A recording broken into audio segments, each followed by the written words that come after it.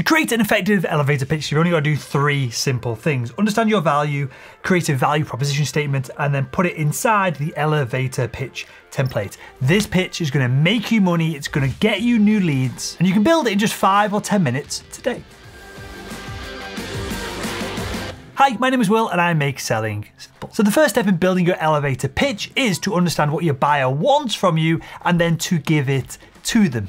Don't overcomplicate this process. That's right, your elevator pitch is based around how you can help your buyer rather than your product or your service. That's somewhat selfish. We want to be selfless with our pitch if we want to book a meeting on the back of it. If you don't give the buyer what they want, then they're never going to spend time with you so that you can get what you want from them, which is a commission check. So how the heck do we understand the value that we can give to our buyers? 3 steps, right?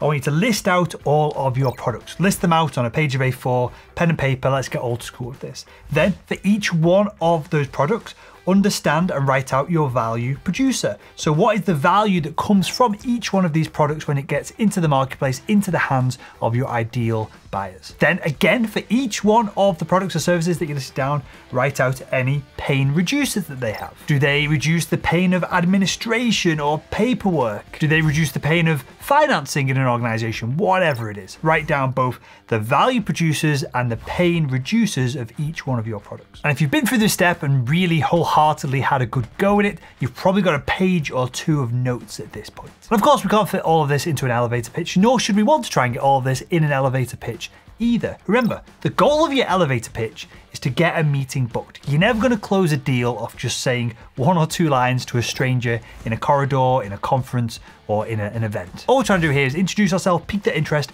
then get a meeting arranged. So how do we do that? We pick the 1 or 2 most value producing or pain reducing elements of one of our products, and that is what makes up our elevator pitch. And the final step in this first part of the process is to ask an incredibly important question. A question that, if more salespeople asked this before they did cold calls, cold outreach, built cadences, talked and communicated about their product, the world of sales would change forever. And that question is, does the buyer give a shit? So for each one of the products and then the pain reducers or value producers that you've included in your list, run through all of them and ask yourself the question, does the buyer really, genuinely, does the buyer give a shit about this? If not, cross them off until you end up with 1 or 2 that are going to be the most powerful and the most effective to share in your elevator pitch. Then it's time to pull some of this together and build what we call a value proposition statement. So there are 2 ways to build your value proposition statement. And the point of a value proposition statement is just to take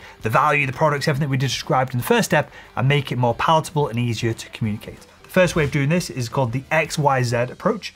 I help X person solve Y problem by doing Z thing. So for me, selling our salesman.com academy to the enterprise, to salespeople, small business owners, I say, hey, I help salespeople find and close more sales using simple frameworks like this one and group coaching as well. So I help X person solve Y problem by doing Z thing. That's one way to build your value proposition statement. The other way is slightly more in depth. We call this the 4 do, does, desire, unlike process. It goes like this. I help these people do, which does, cause desire, unlike a competitor.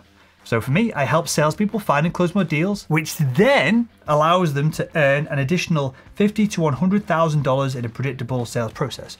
Unlike traditional sales trainers who tend to just encourage their students to spam crappy outreach to try and book meetings. So I help, do, which, does, desire, unlike. This is the second way to go about building your value proposition statement. Which leads us on to the final step of this process. Now we get our value proposition statement and slot it into our elevator pitch template. And the simplest and most effective elevator pitch template that I know of that we use all the time at salesman.com to put our message in the hands of new potential customers is, hi, and then your name, value proposition statement, then we follow it with, I think we might be able to help. Would it make sense to schedule a quick call this week? So we're not saying I can definitely help you, we can do this, we can do that, I can do all these things. We're saying, hey, I might be able to help. Would it make sense to jump on a quick call? Book a quick call this week? We're not forcing this down the throats of the person that we're meeting, because an elevator pitch, we're probably meeting them for the very first time. We're going, oh, I could probably help you. And even the way you say this, tonality wise, you want to keep this very conversational.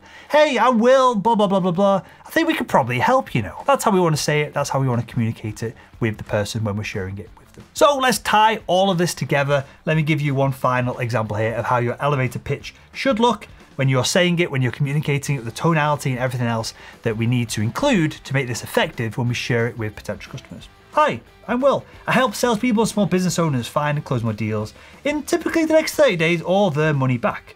I think we might be able to help you here, going on from what I've just seen, what I've read, what we've just talked about, what we've experienced. And with that, would it make sense to schedule a quick call this week?